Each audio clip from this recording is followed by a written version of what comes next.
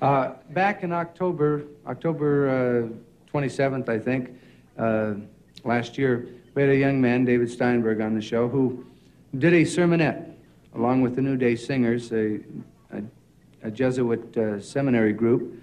And we had a great deal of problems from that telecast, and it was all intended in fun. But we have Mr. Steinberg back with us again. We think he's one of the truly fine comedians and writers in the business. And he's going to do now another sermonette. Now, we don't want to offend anybody out there, but if you get offended, that's the way the cookie crumbles. No. Ladies and gentlemen, very talented man with his sermon, Mr. David Steinberg.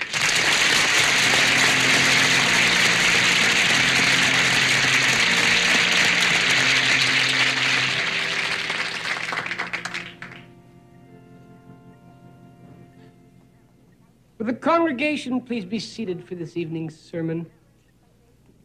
Tonight's sermon deals with the exciting personalities of Solomon, Lot, and Jonah, all of whom had a wonderful rapport with God, whom I'm sure you'll all remember from last week's sermon. When Solomon was appointed king, God appeared to him in a dream and said, "Solomon, now that you're king, you can have anything that your heart desires."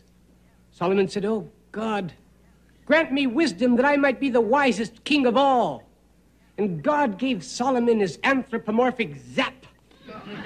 Solomon became all wise and knowing, and at that moment he knew he should have asked for money.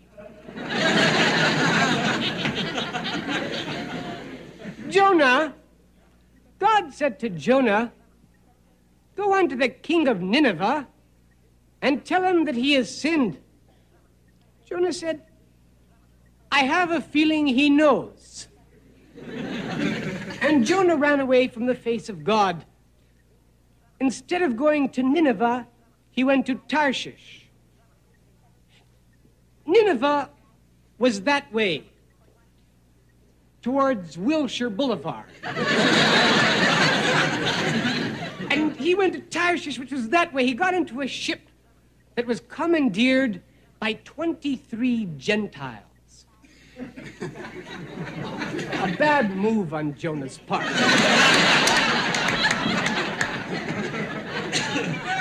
And the Gentiles, as their wont from time to time, threw the Jew overboard.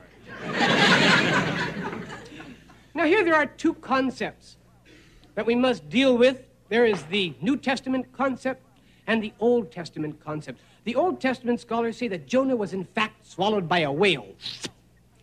The Gentiles, the New Testament scholars, they say, hold it, Jews. No, Jonah, they literally grabbed the Jews by the Old Testament.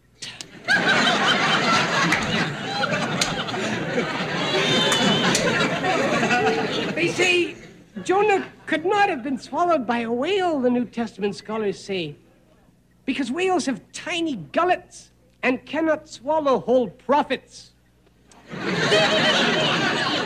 Therefore, they offer their own theory that Jonah was in fact swallowed by a gigantic guppy. And to this day, the New Testament doesn't sell.